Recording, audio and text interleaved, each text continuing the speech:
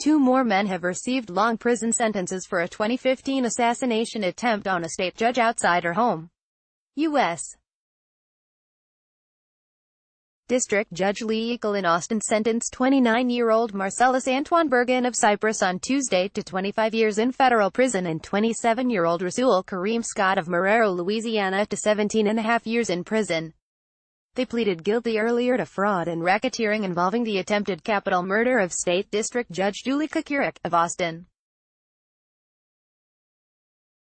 Last month, Eagle sentenced 31-year-old Shimeen Hamilton Onyeri to life in prison after a jury found him guilty of multiple counts of fraud, racketeering and other charges. Bergen and Scott testified that Onyeri was the triggerman in Kucurek's shooting.